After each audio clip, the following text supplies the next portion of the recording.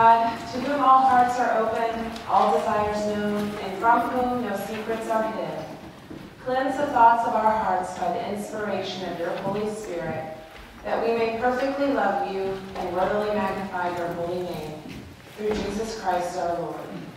Amen. If we say we have no sin, we deceive ourselves, and the truth is not in us. But if we confess our sins, God, who is faithful and just, will forgive our sins and cleanse us from all unrighteousness. Most merciful God, we confess that we are in bondage to sin and cannot free ourselves. We have sinned against you in thought, word, and deed, by what we have done and by what we have left undone. We have not loved you with our whole heart. We have not loved our neighbors as ourselves. For the sake of your Son, Jesus Christ, have mercy on us. Forgive us, renew us, and lead us, so that we may like your will and walk in your ways, to the glory of your holy name. Amen. In the mercy of Almighty God, Jesus Christ was given to die for us, and for his sake, God forgives us all our sins. To those who believe in Jesus Christ, he gives the power to become the children of God and bestows on them the Holy Spirit. Amen.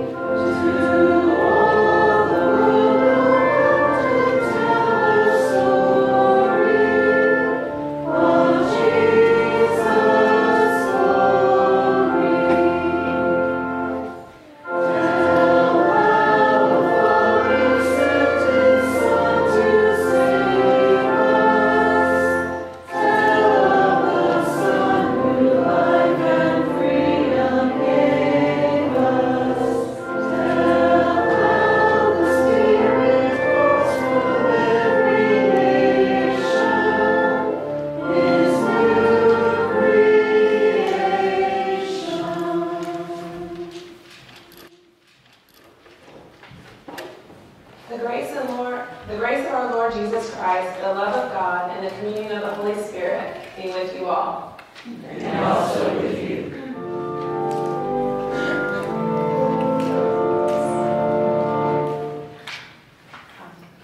In peace, let us pray to the Lord.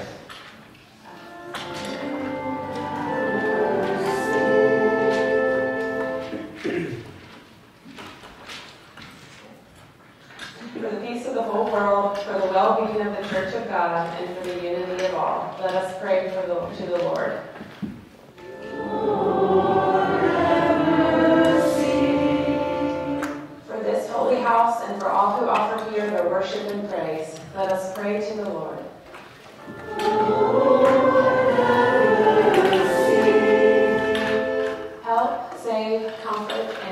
us, gracious Lord.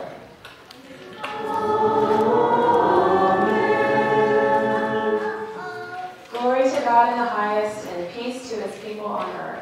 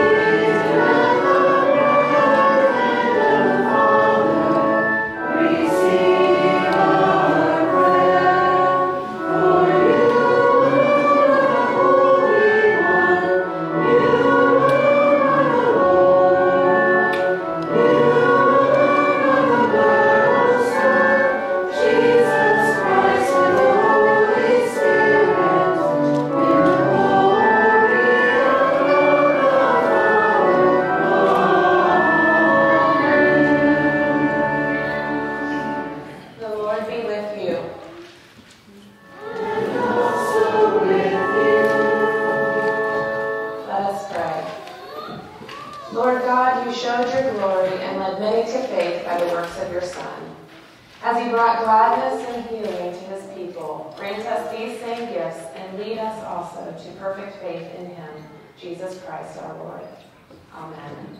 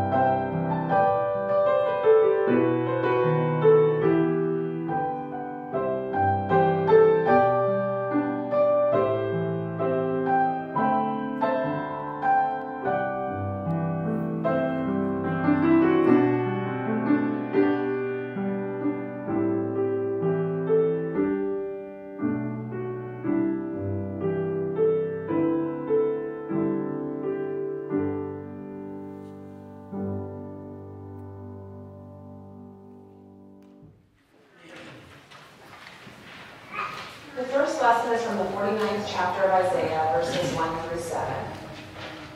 Here the servant, identified as Israel, speaks for herself and describes her honored mission. Called before her birth, like Jeremiah and John the Baptist, the servant is not only to restore Israel. The servant's ultimate assignment is to bring news of God's victory to the ends of the earth. God in faithfulness has chosen Israel for this task. Listen to me, O coastlands. Pay attention, you peoples from far away. The Lord called me before I was born. While I was in my mother's womb, he named me. He made my mouth like a sharp sword. In the shadow of his hand, he hid me. He made me a polished arrow. In his quiver, he hid me away, and he said to me, You are my servant, Israel, in whom I will be glorified. But I said, I have labored in vain. I have spent my strength for nothing in vanity. Yet surely my cause is with the Lord, and my reward with God.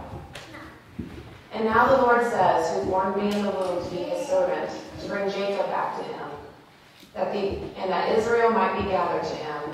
For I am honored in the sight of the Lord, and my God has become my strength. He says, It is too light a thing that you should be my servant, to raise up the tribes of Jacob, and to restore the survivors of Israel.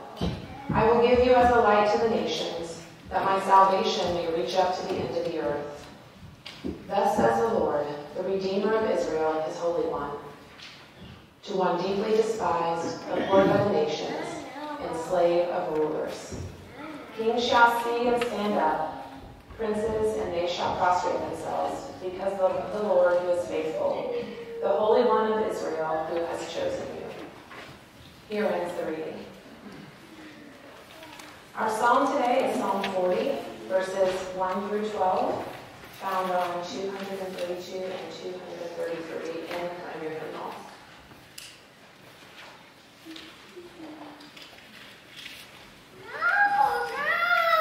I waited patiently upon the Lord.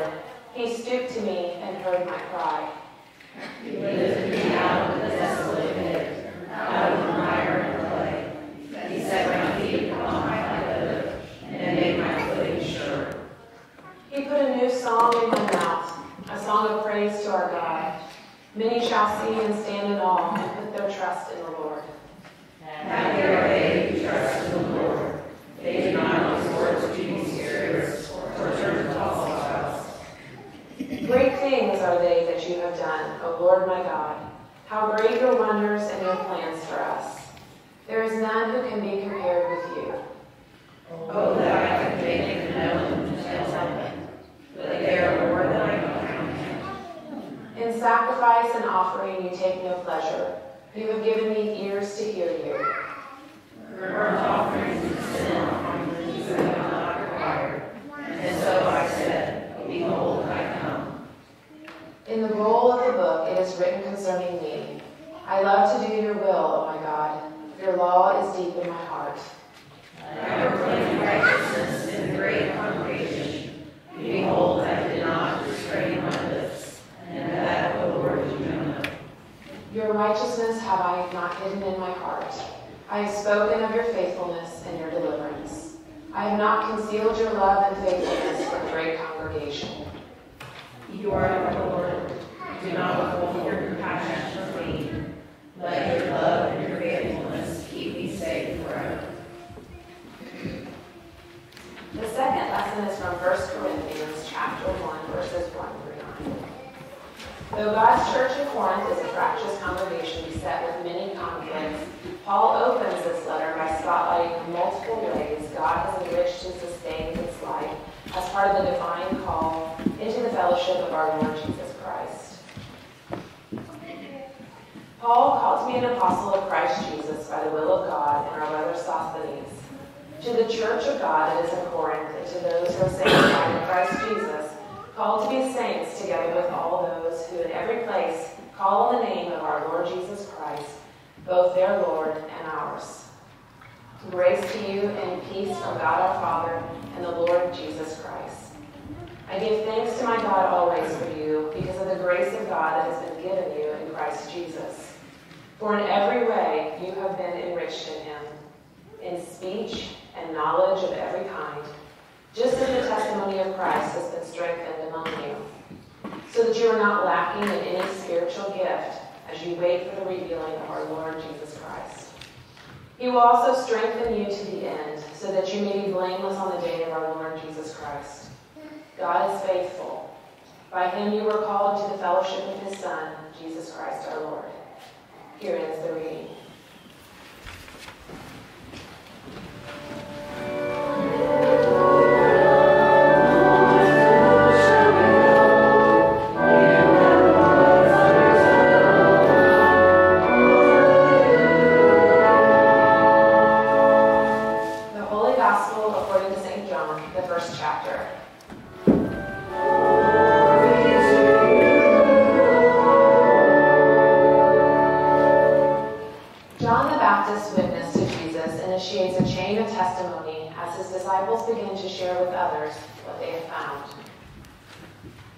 John the Baptist saw Jesus coming toward him and declared, "Here is the Lamb of God who takes away the sin of the world. This is he of whom I said, 'After me comes a man who ranks ahead of me because he was before me.' I myself did not know him, but I came baptizing with water for this reason, that he might be revealed to Israel." And John testified, "I saw the Spirit descending from heaven like a dove, and it remained on him. I myself did not know him, but the one who sent me to baptize with water said to me, 'He on whom you see the Spirit descend and remain is the one who baptizes with the Holy Spirit.' And I myself have seen and have testified that this is the Son of God." The next day, John again was standing with two of his disciples, and as he watched Jesus walk by, he exclaimed, "Look, here is the Lamb of God." The two disciples heard him say this, and they followed Jesus. When Jesus turned and saw them following, he said to them, "What are you looking for?" And they said to him, "Rabbi," which translated means teacher, "where are you staying?" He said to them, "Come and see." They came and saw where he was staying, and they remained with him that day. It was about 4:00 in the afternoon.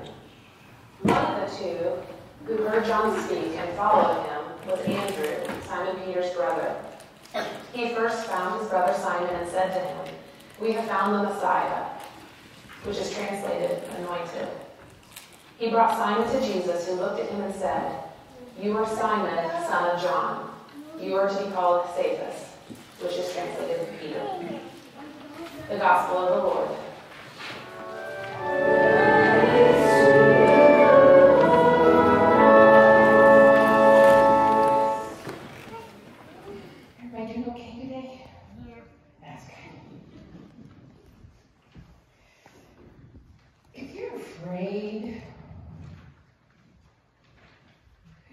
To? Like, say you're at your house and you're afraid, who do you go to? Did you say no? Good answer. You jumped ahead of the story, but that's perfect. Is there anybody that lives at your house that you might go to? Mom? Dad? Yes. And what would they do? How would they make you feel? Nothing. Would they hug you? Would they talk to you and say it's going to be okay? They would, wouldn't they? They'd make you feel better. Well, what if you were sick? Is there somebody at your house that can take care of you if you're sick? Medicine, oh yes. Who would give you the medicine? Doctors would help, okay. But would somebody give it to you at your house? Mom and Dad. Mom and Dad again. That's good. Well, they're pretty special, aren't they? Yeah.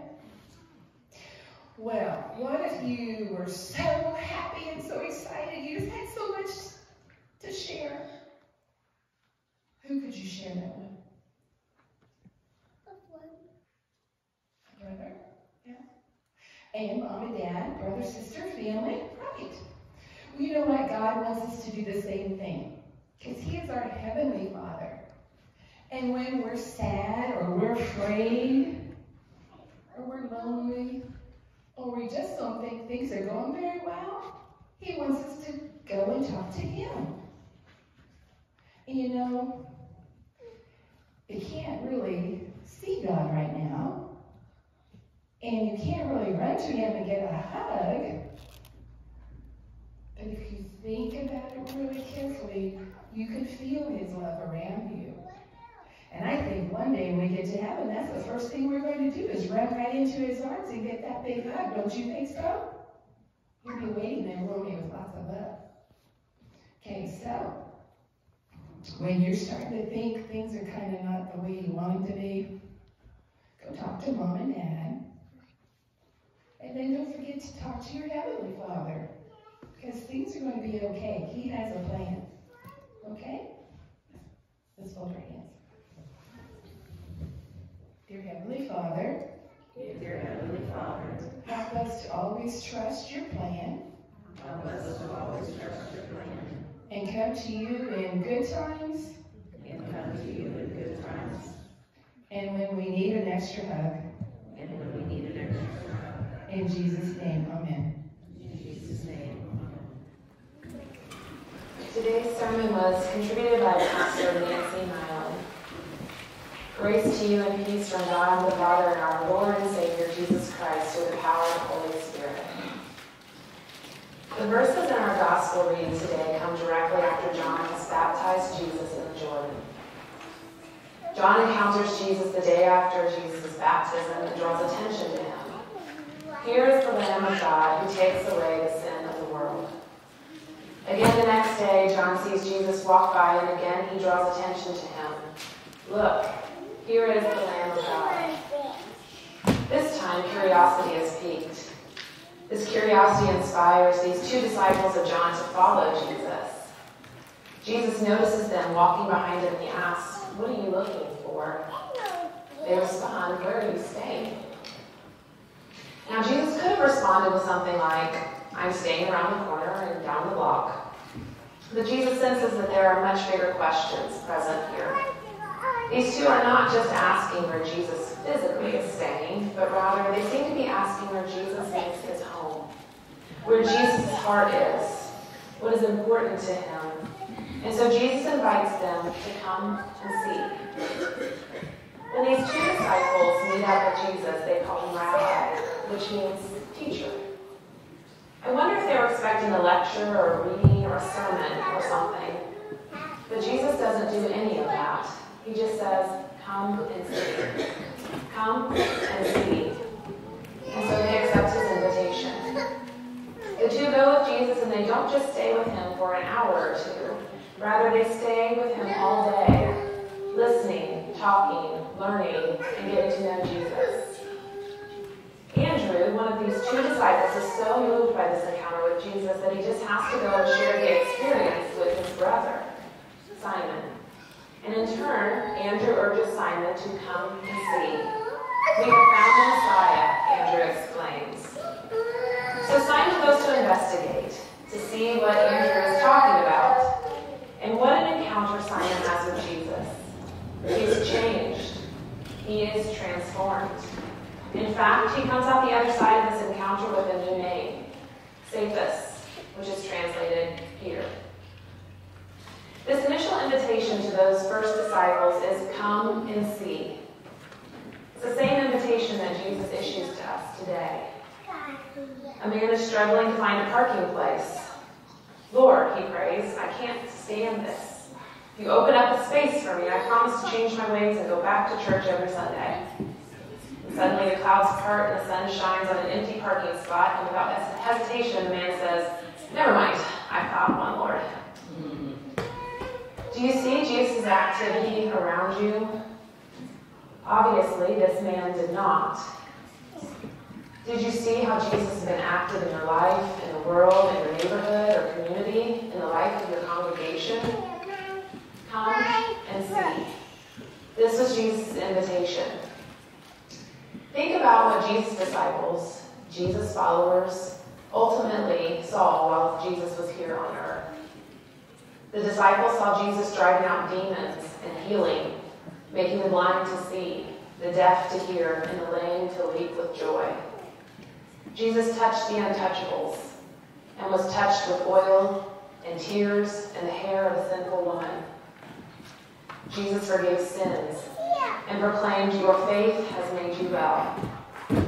Jesus raised the dead, ate with sinners, invited himself to the house of a tax collector, and dared men about to stone a prostitute to throw the first stone if they had never sinned themselves. The disciples watched Jesus suffer, struggle, sacrifice, and die.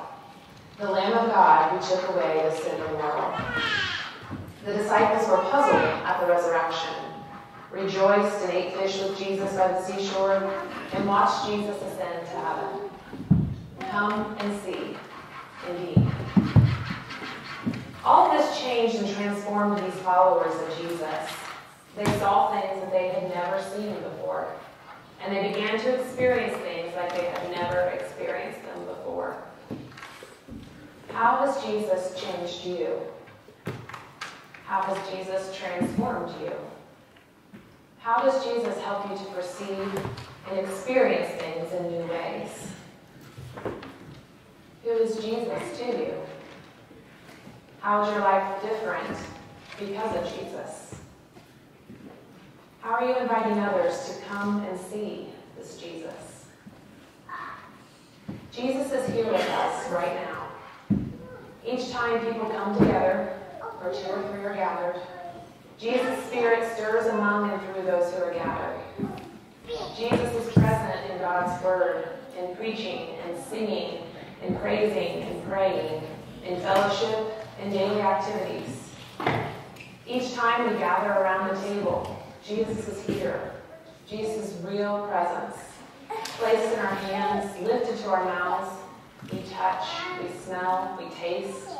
We feast upon Jesus, the Lamb of God, the body broken for us, blood shed for us. Jesus is here. Jesus is out in the world, inviting us to join in his work through acts of love, kindness, mercy, forgiveness, reconciliation, justice, peace, acceptance, welcome, hospitality. God's grace is poured out abundantly for us through Jesus. Jesus, Son of God, Lamb of God, Savior of the world, who invited the disciples of long ago to come and see, is the same Jesus who invites his disciples today, you and me, to come and see. Amen.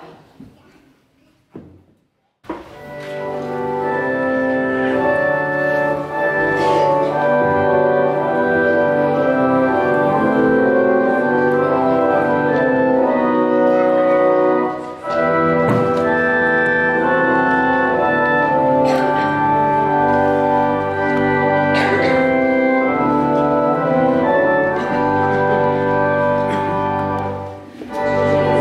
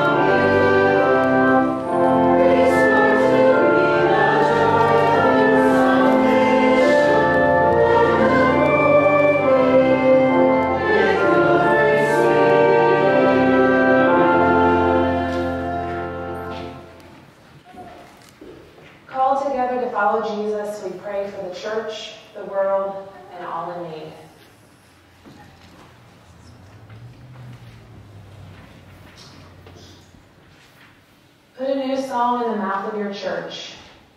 Inspire the baptized to tell of your faithfulness, sharing the good news of your salvation throughout the earth. Bless the witness of missionaries. Merciful God, receive our prayer. the waters of baptism call us into life in the Spirit. Preserve the world's waters, protect them from pollution, support plants and animals who depend on them, and bring rain to places of drought. Guide us in protecting local waterways and in responding to devastating floods. Merciful God, Receive our prayer. in Jesus, you are the Lamb of God who takes away the sin of the world. Show your mercy to all nations. Direct leaders to do your will. Fill governing bodies with righteousness. Equip judges with discernment and compassion. Merciful God, Receive our prayer. you incline your ear to all who cry to you. Draw near to individuals and communities suffering violence, injustice, illness, or poverty. Hide them in the shadow of your hand and make us signs of your faithfulness to all in need. Merciful God, Receive our prayer. you are glorified in the servants you have called. With Martin Luther King Jr., give us bold trust in you. Even when it feels like a sharp sword or a polished arrow, give us courage to receive your call to repentance and racial justice. Merciful God, Receive our prayer. in every time and every place you have sanctified your people. We praise you for your testimony of those who have died in the faith. Strengthen us as we wait for the day of our Lord Jesus Christ. Merciful God, Receive our prayer. we bring to you our needs and hopes, O God, trusting in your wisdom and power revealed in Christ crucified. Amen. Hear us now as we pray the words that Christ has taught us. Our Father, who art in heaven, hallowed be thy name. Thy kingdom come, thy will be done, on earth as it is in heaven. Give us this day our daily bread, and forgive us our trespasses, as we forgive those who trespass against us. And lead us not into temptation, but deliver us from evil. For thine is the kingdom, and the power, and the glory, forever and ever. Amen. the Lord bless us and keep us. The Lord make his face shine on us and be gracious to us. The Lord look upon us with favor and give us peace.